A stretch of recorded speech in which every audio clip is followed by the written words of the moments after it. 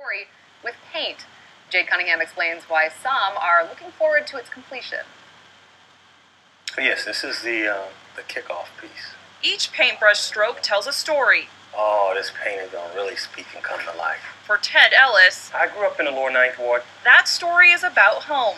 I think it's an area of encouragement, vitality, hope, the intent to revive a community that was broken and lost.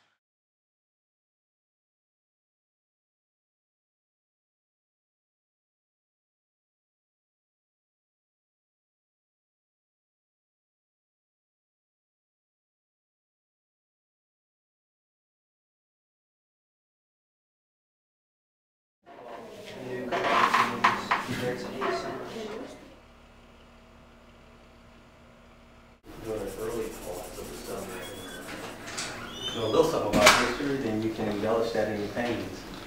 This mural is expected to take just a few weeks to complete, but those with the Lower Ninth Ward Living Museums say that this piece of art will help tell the story of this area for years to come. Oh, yeah, so that much water right here. So we got much water here. Okay.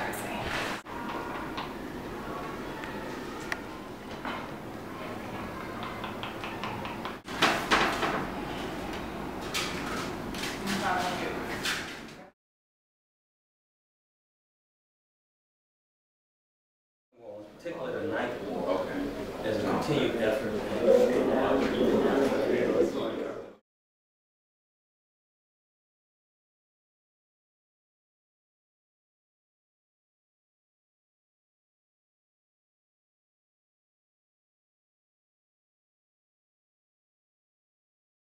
We've been through Betsy, we've been through Camille, we've been through Katrina. Something he says should be remembered. Jade Cunningham, Eyewitness News. The project was made possible through a grant awarded by the Arts Council of New Orleans, and it will be revealed to the public at an event scheduled for the end of August.